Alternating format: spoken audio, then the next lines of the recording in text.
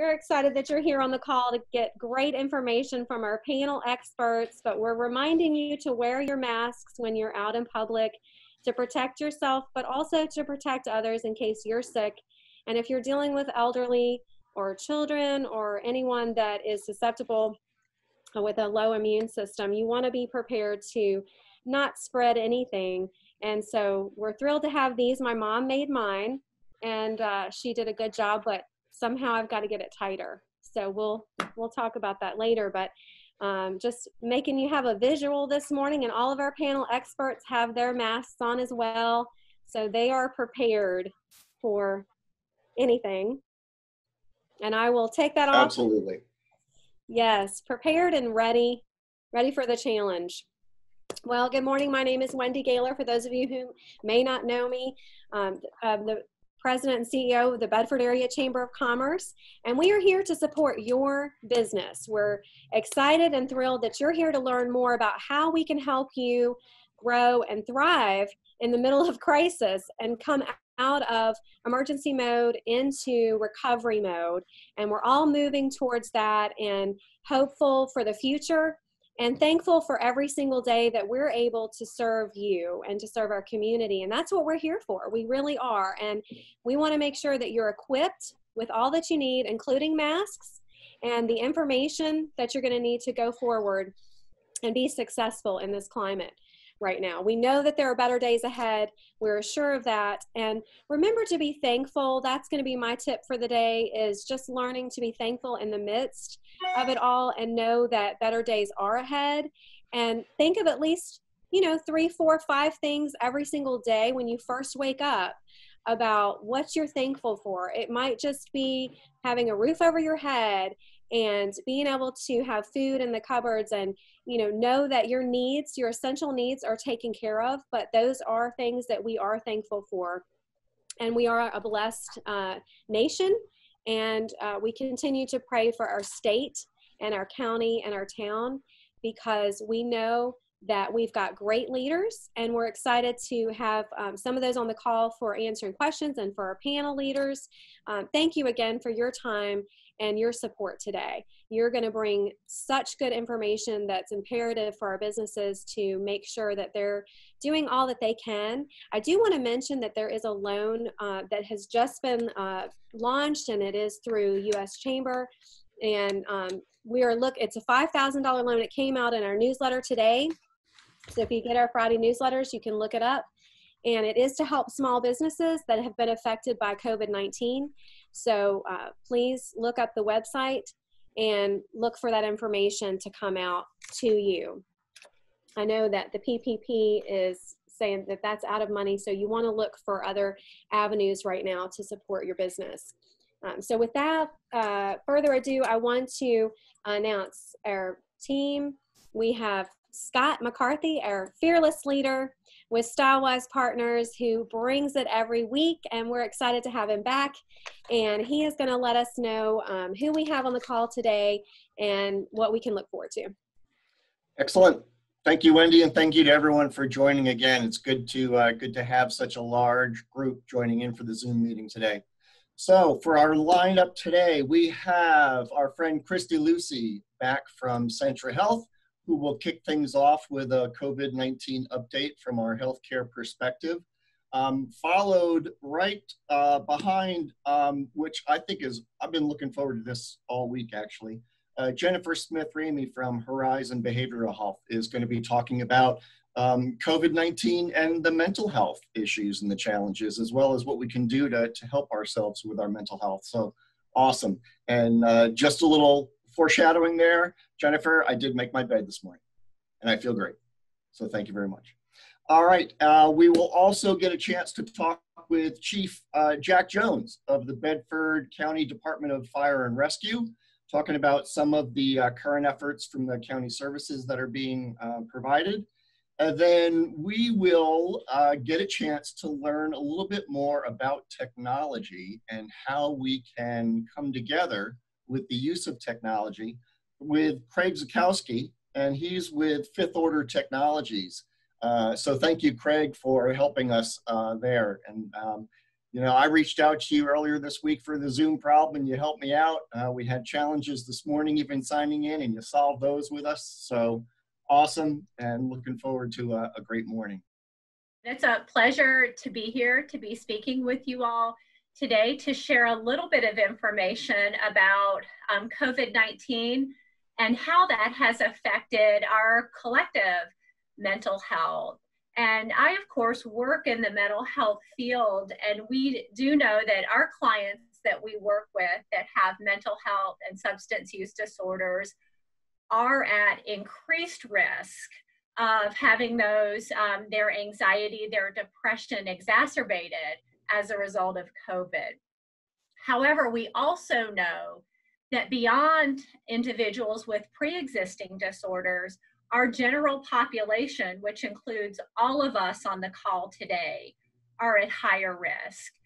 Recently, a study that was conducted back in March outlined that about 45% of Americans note an increase in anxiety and depression as a result of COVID, with about 19% of Americans saying that it has significantly impacted their mental health.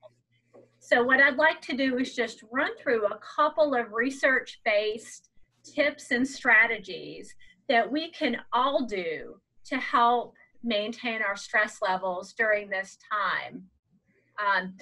First and foremost, we really recommend that we all get our news from very credible sources, such as the Center for Disease Control, the World Health Organization, that we really turn to those credible sources for information.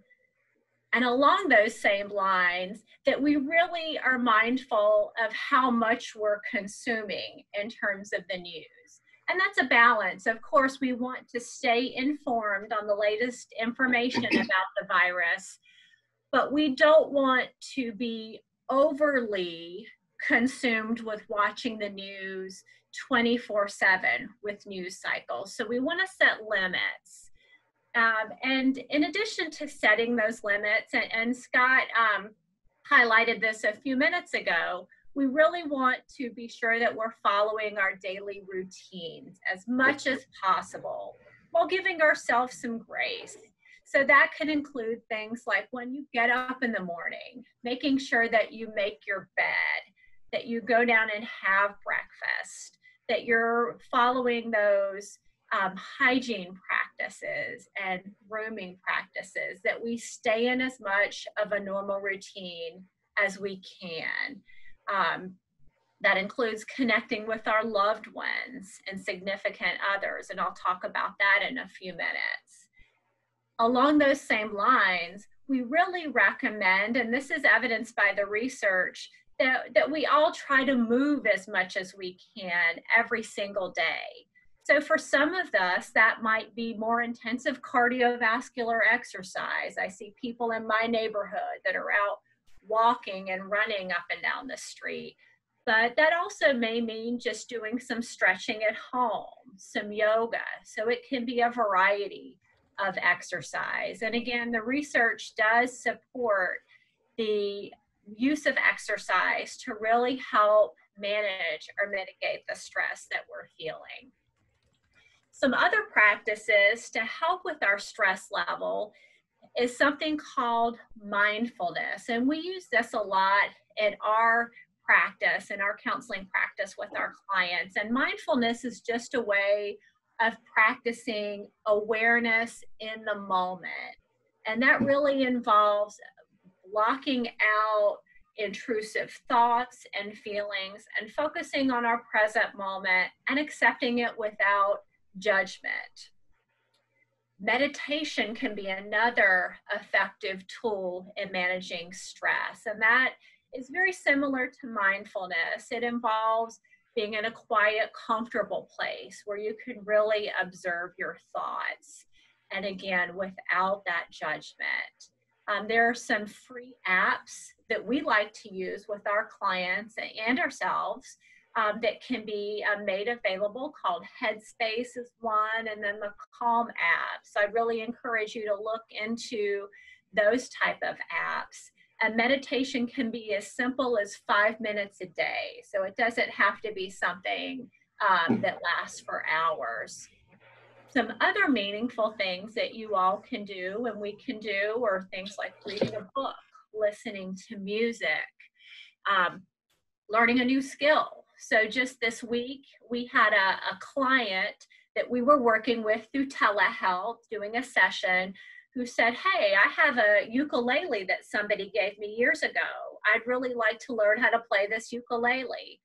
So the client and her therapist were able to go onto YouTube and find some tutorials about learning how to play a ukulele.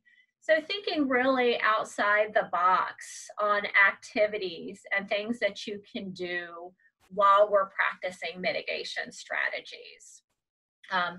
And staying connected with others as well is so important. I briefly highlighted that earlier, but the importance of staying connected through email, through text, through video chats. I know on my Facebook page, I see lots of folks connecting through Zoom calls that can be friend group connecting and families connecting. We really emphasize the importance of staying connected with others and also setting your own limits and boundaries too. So if you find that talking about the virus and COVID-19 is increasing your anxiety and stress, it's okay to tell other people, hey, I get that this is something you want to talk about right now. Right now, for me, I need to focus on doing some other activities. Why don't we go play a game of online Yahtzee? So it's okay to set those boundaries with your friends and loved ones.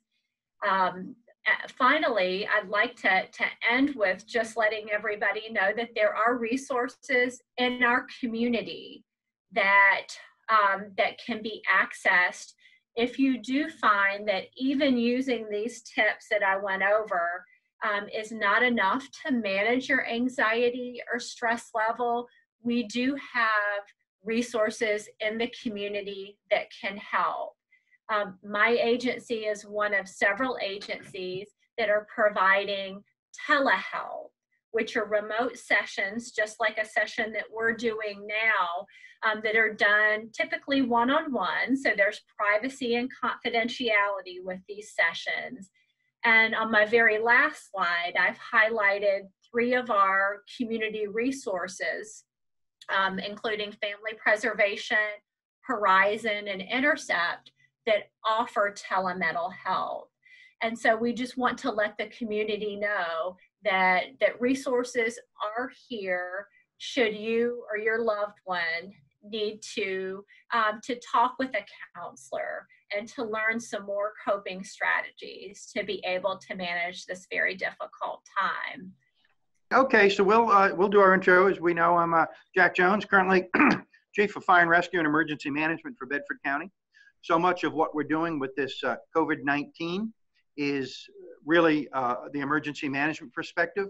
And this first slide here, we take a peek at 3 of our folks here, and I know the top says one of these things is not like the other.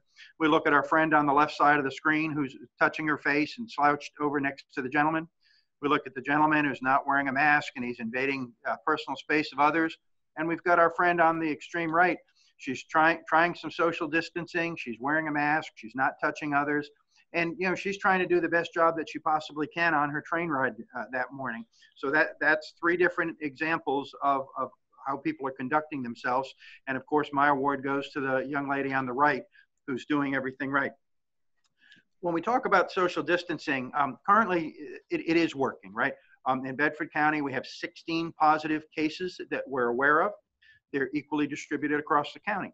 So the use of masks when appropriate is really a wonderful thing. And as we try to do when you're in public or around people, wearing a mask is a great concept, and it's proven. The hand washing is doing a huge job because we know it is decreasing virus and decreasing the spread of germs. Our surface cleaning, particularly in the workplace, is paying great dividends. And I'll share one thing.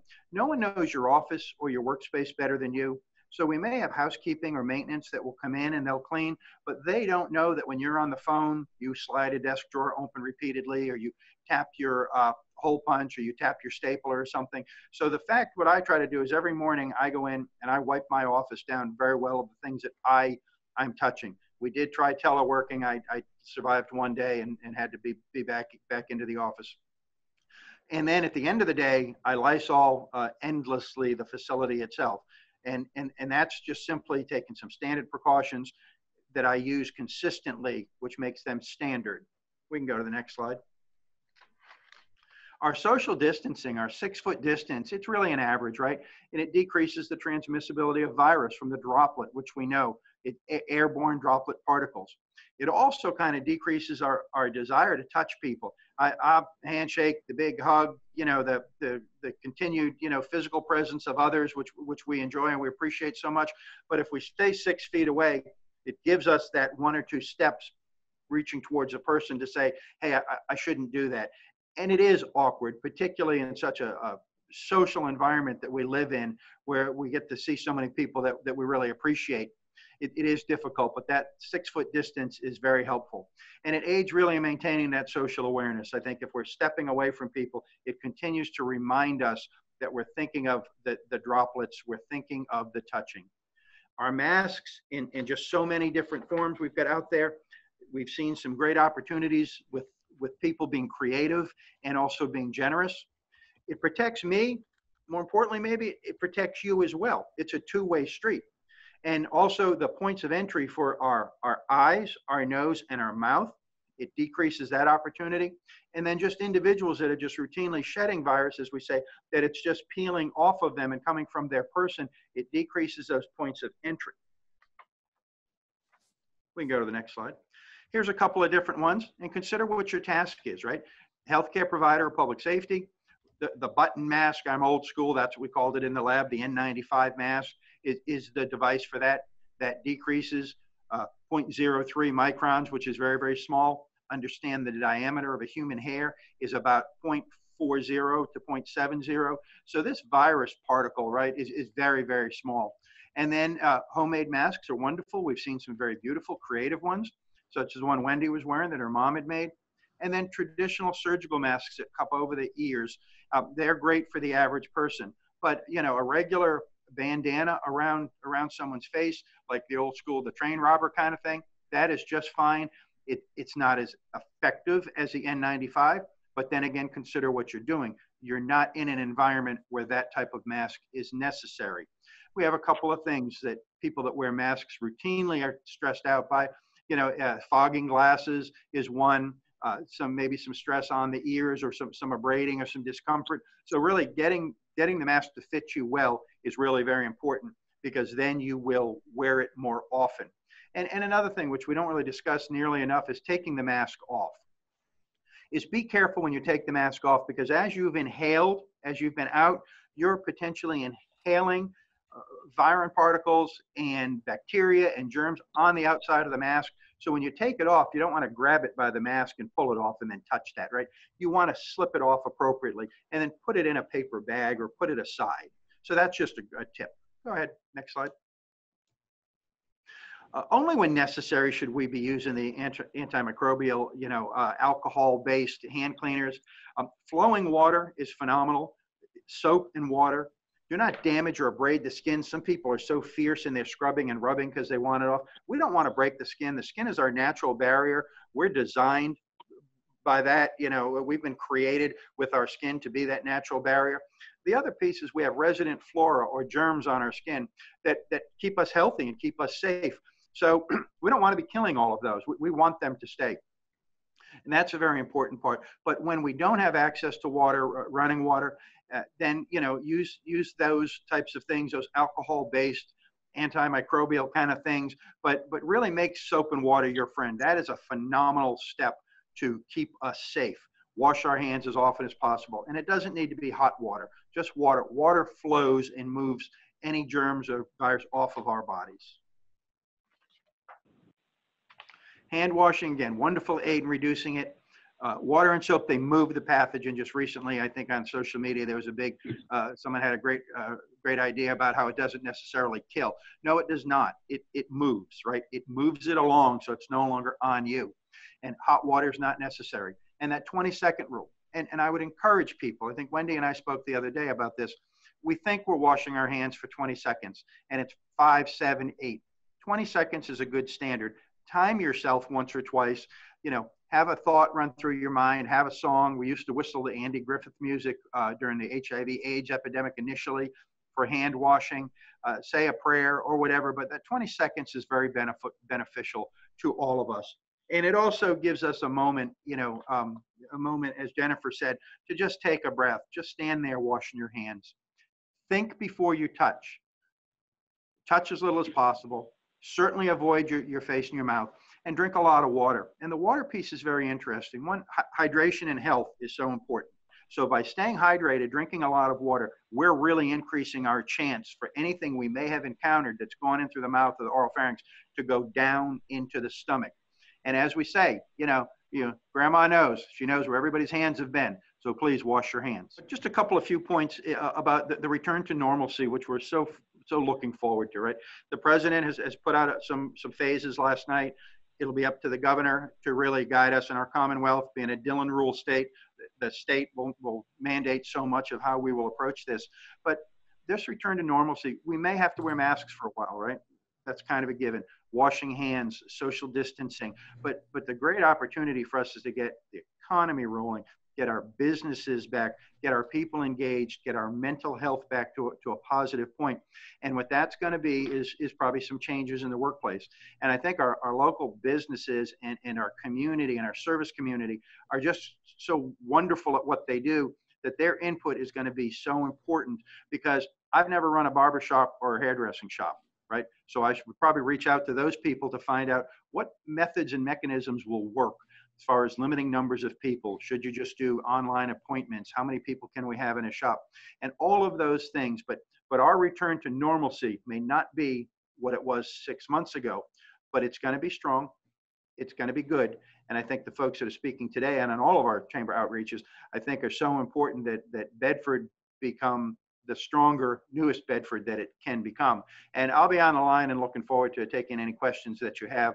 Your fire and rescue community, your law enforcement, local government, we're out working, doing the best we can in troubled times, but that it gives such an opportunity for us to work outside the box and be collaborative and work together. And I can assure you, as the Chief of Fire and Rescue, the senior uniformed person, I will tell you, your fire, rescue, law enforcement, communications people in Bedford County work tirelessly, and they're out there every single day fighting the good fight for our community. So with that, I'll turn it back to Scott. What I was trying to say earlier was that Michael regrets that he couldn't be with us today. He was pulled into a work group with the CEO this morning, so he asked me to step in, and I could not eliminate his first slide that he's been showing the last couple of weeks. So I wanted to make sure I included that just as a reminder of why we're doing what we're doing when it comes to putting the protective measures in place in order to flatten the curve. So the next slide actually shows that it kind of is working. So this is one projection. There are many. I'm sure you guys have probably heard about the UVA projection as well. But this is one model from IHME that shows where they project our peak to be, and then how long they expect that peak to be. And as you guys can see, that's not a very short peak. It actually lasts a little while. This model was updated April 13th, and it's a projection based on bed capacity. And of course, it shows that according to this, we will be okay on our bed capacity in the state of Virginia. And it also assumes social distancing through the end of May. So that's another point to kind of put in there. But it also does help explain the recent governor's extension to May 8th for the non-essential businesses. So the next slide is just another update as far as where we are on our cases. This is from the Virginia Department of Health. The first numbers were from last week, and then the bottom numbers are as of yesterday when I pulled this information. You can see how the numbers are changing. From last week's information, the rate of increase is changing a little bit, but of course we are still getting more cases. The next slide is just, again, kind of that information numerically for our area. As Chief mentioned, we do have 16 cases in Bedford. And you can also notice kind of the rate of increase changes from one location to the other. It's quite varied in how it's growing across the different counties. And the next slide, just some updated information from everyone when it comes to COVID-19 testing and antibody testing. That's the latest question that everyone has. As of yesterday, we are able to run COVID-19 testing through our hospital at Lynchburg General, through our lab at Lynchburg General. Initially, that's going to start small, but we expect that the amount of testing we can do to increase in the next few weeks. We are also acquiring the capability to perform the antibody testing. We expect that to be able to run tests in approximately the next 2 to 3 weeks. So that is on the horizon. When it comes to masks, I know Chief talked about masks a little bit. Just wanted to mention our mask policy for Centra. So all of our patient-facing employees are to wear a surgical mask, and depending on what interaction they have with a patient, they wear an N95 or a PAPR mask. All non-patient-facing employees are asked to wear a cloth mask when they are at work. So we all have our cloth mask if we're not a patient-facing employee while we're on a hospital campus. And then all patients and visitors that come into our facilities are given a procedure or surgical type mask when they come in that they are asked to wear for their duration of their stay with us, while they're here. We do have some cloth masks that we are giving to patients and visitors if they ask for one when they go out in the community, if they don't already have one. So we do have a cloth mask supply for that as well. We are still working on our PPE or personal protective equipment supply. Part of the reason for our recent change in our mask procedures, this was just as of late last week, was because we currently have an adequate stock of PPE, including our face masks, and we expect to be able to continue to have an adequate stock from our vendors. But we've been adapting those policies depending on how that can change, and we know that can change quite often. So as of right now, we have an adequate supply, and that's part of the reason for providing more surgical masks. And as long as that stays the same, then we'll be able to continue doing that.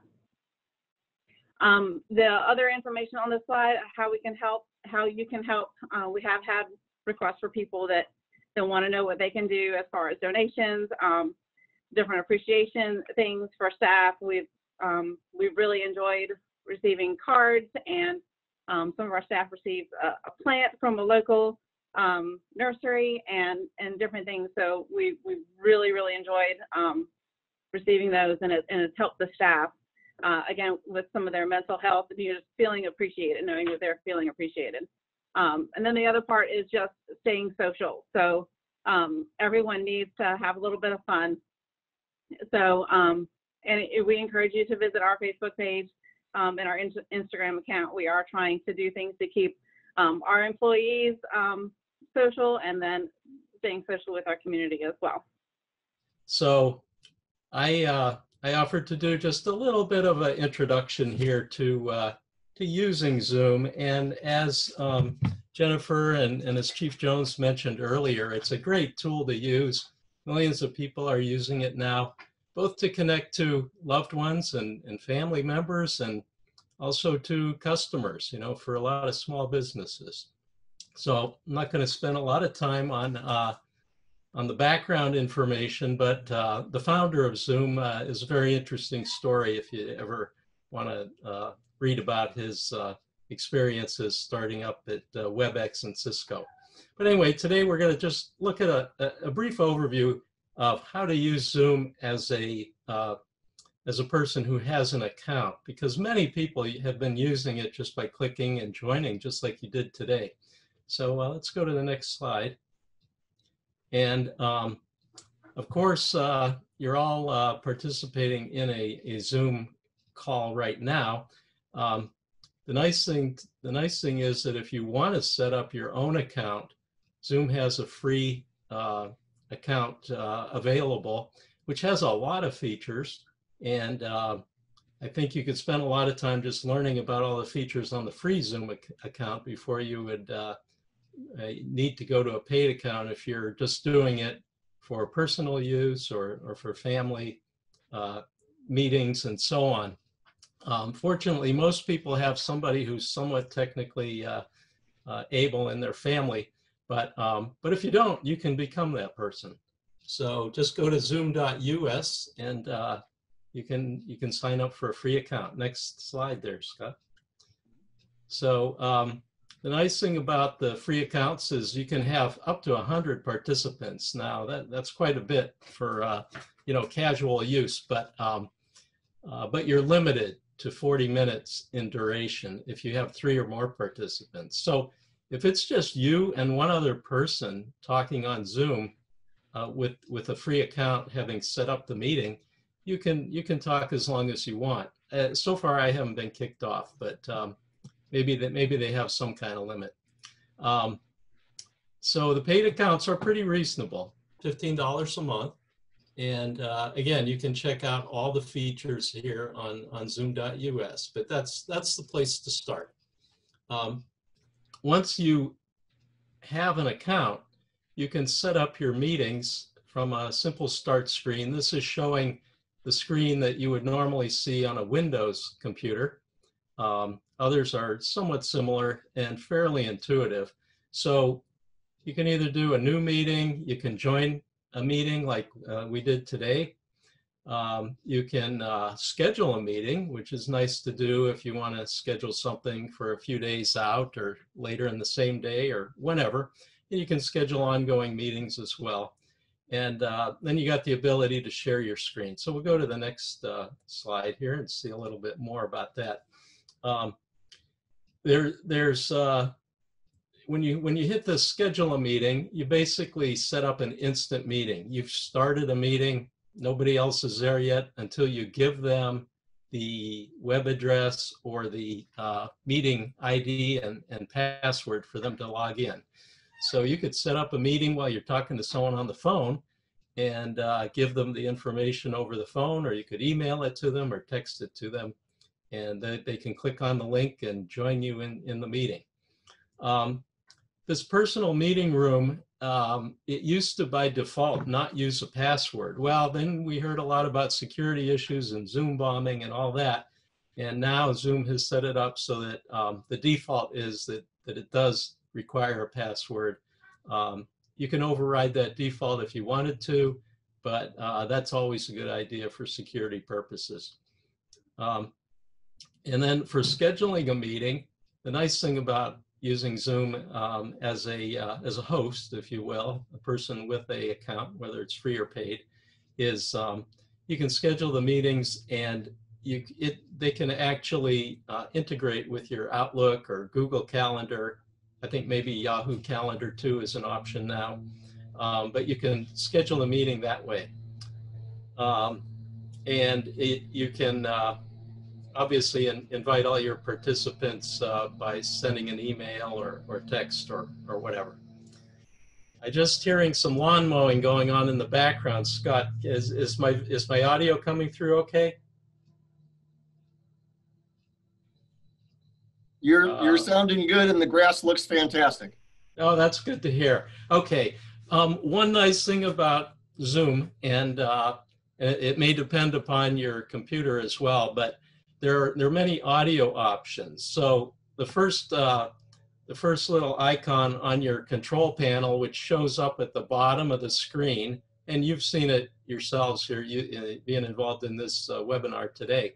Anyway, the audio settings have a lot of different features, some of which are like automatic noise canceling and echo canceling and so on. They may help drown out the background noise. video on and off. You know, there's a number of settings for that. I would encourage you to play around with your video settings before setting up a meeting. Verify that, you know, you can see yourself fine and your image looks okay, your lighting looks okay, and all that. And then, of course, security issues. We'll talk about that in another slide. And all the other features here. One nice feature that you've seen used today is a chat feature. And as a host, you can enable that for everybody to use, or you can enable it just for people to be able to chat to you, the host, things like that. Number of settings there. And sharing your screen is a great thing to do, especially if you're in a business meeting. You're often sharing screen, or if you're doing a presentation like this today. But you can also share your screen with your family and friends and just show them pictures that you have on your computer or pictures on your phone, because Zoom obviously works on your phone, on a tablet, on a PC. Go to the next one here. Security issues I mentioned. There's been a lot in the news about this lately. There have been a number of improvements made in the Zoom security features in the last few weeks with all the negative press they're getting. But the most important thing is to always set up your meeting ID to use a password. You don't want to publish your web link on a public platform unless you're doing a major webinar type situation. And you generally want to enable the waiting room feature, which I think now is the default, but you'll see that under the security options when you click on that and are using Zoom. So let's go to the next slide. This is interesting information just about presentations in general, video presentations, and whether it's online or whether it's in a live audience. But a lot of studies have shown that a big part of your communications is the visual impact and the physiology of the speaker. So just be aware of that when you're communicating online. And another, you know, like 38% they're saying is the tone and how the speaker presents, and maybe only 7% of your impact might be the actual content of your slides. So, I mean, we focus on creating slides with bullet points and all that, but it's also important to practice how you present and how you want to come across. Camera position and angle, there's some tips there about, you know, trying to keep your camera at eye level or above. You may want to reposition your laptop or your phone to try to get an optimal image and view. Backgrounds, my background's a little cluttered here today, but you do have the option in Zoom to select a virtual background if you're presenting, and people have fun with that because one of them's like an island scene and it looks like you're out in the Bahamas or something like that. So there's more information about that. You can check on the Zoom site, Zoom Help. And muting is important. Preparation, of course, is key. Checking things out. Video, audio, we're all learning every day that, gee, there's settings on our PC or on our phone that we don't know about. It's very common to have issues like that. Takes some time to get it straight sometimes, but you know, one tip might be to just call yourself from another device. You know, set up a Zoom meeting when you're practicing. Talk between your laptop and your phone, or have a friend join you. Lots of support on the Zoom site. Just go to their support center or their help center, as they call it. Click on anything. You can read the topics. They're overwhelmed with requests for help now, so you may have trouble getting to a live person or even doing an online chat. There may be a wait. Scott mentioned that the other day when we were talking. But there is a lot you can read, and there's a lot of good videos too. On the next chart. So the Zoom video tutorials are really good. You check those out, learn from that. And this is another learning experience that Jennifer talked about in her presentation. You might want to learn a new hobby. Well, you might want to learn as much as you can about using Zoom effectively. Next slide. So with that, happy Zooming. I'll be around for questions. Fantastic. Craig, thank you so much. Greatly appreciated. And again, thank you for your being available for me earlier this week. I went to the Zoom chat feature to get some support, and like you said, they're just overwhelmed. I was literally number 172 in line for the chat feature. So it was going to be a little while. I appreciate you hopping on the line and helping me out. So with that, thank you to all of our panelists again. Great information today, very, very useful. And with that, I'll turn it back to Wendy to maybe answer any questions that we've had come in today and give us maybe a little preview of next week, if appropriate. Absolutely. I thank you so much. Don't we have an excellent panel? I'm so thrilled with the information that you guys present. And thank you again for coming on. And most importantly, thank you for supporting our community every single day. I have a quick question. I didn't see any questions come in. So my question to Christy is, how can we help our healthcare workers best right now? I know there's a lot of food going around. People are sending food for neighbors that are on the front lines and essential workers. But is there anything else that we can do as a community or as business owners or business members, community members, just that, making masks? What do you need? What do the healthcare workers need right now? Well, basically right now it's just showing appreciation, because even though specifically Bedford Memorial is, specifically Bedford Memorial is transferring any COVID patients that we receive to Lynchburg General, that doesn't mean that our staff aren't still stressed about the possibility of interacting with a COVID positive patient. So basically any way that you're capable or able to show appreciation for them, we would certainly enjoy it. There's a lot of things happening in Lynchburg, and then sometimes the rural places don't quite get as much of the pot, I guess you'd say. But so that's pretty much the main thing. As mask guidelines change, the donations of cloth masks have been changing into, people have made headbands with buttons on the side so that the ear loops won't hurt the nurse's ears, and different things like that. So we're happy to receive any creativity anyone wants to put forth. And it doesn't have to be a lot as far as appreciation, just a simple note or a card, or a phone call, anything that's a thank you. That's essentially what they need the most, because as we've been talking about mental health, that's what they're just feeling the stress and the tension of it. That's right.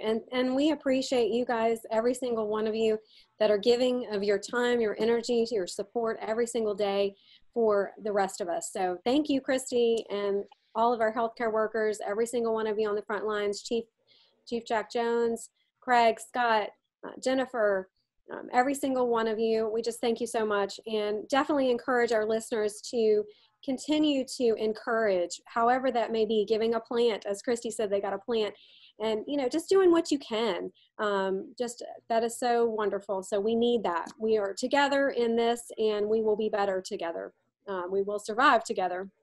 So these Connect 40 calls keep us connected. And that is what we're all about, is making sure that you have the tools that you need to survive and get back to thriving again.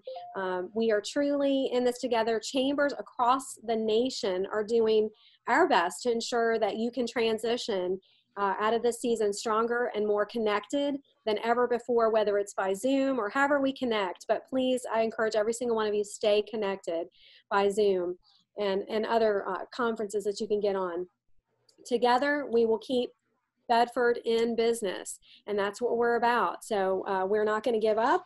And small business grant, just a quick reminder, Save Small Business Grant Fund will come out on the 20th, which is this coming Monday. It's $5,000 to small businesses that are having issues with the COVID-19. So you definitely want to go to that website. And then thinking outside the box for your business. Keep thinking outside the box. If you don't change and evolve, that's where you have the problems. That's where you cannot move forward. So to keep moving forward, change and evolve and make some changes within your business plan right now, because it is going to look different for the rest of this year. We're looking at fourth quarter being different, but you know, we want to continue to thrive through this and have the resources that you need. Our next panel experts for next week, we'll definitely have Centra back, and we're excited for whomever Centra brings. We love every single one of you, so come on the call, let us know what's happening. And also Leah Stegler with Woods Rogers, attorney. We want to find out more information on how our businesses can get some money and how we can survive through all of this. Ben Bowman and Tim Saunders with Virginia Career Works will be on the call giving us information as well. So we're going to have a packed panel next week, and we have got continuing panel experts that are bringing it every single week. So we continue to change it up a little bit to make sure that we're bringing you new information that your business needs. So thank you again. Continue to stay connected, and we look forward to seeing you virtually next week. Stay healthy.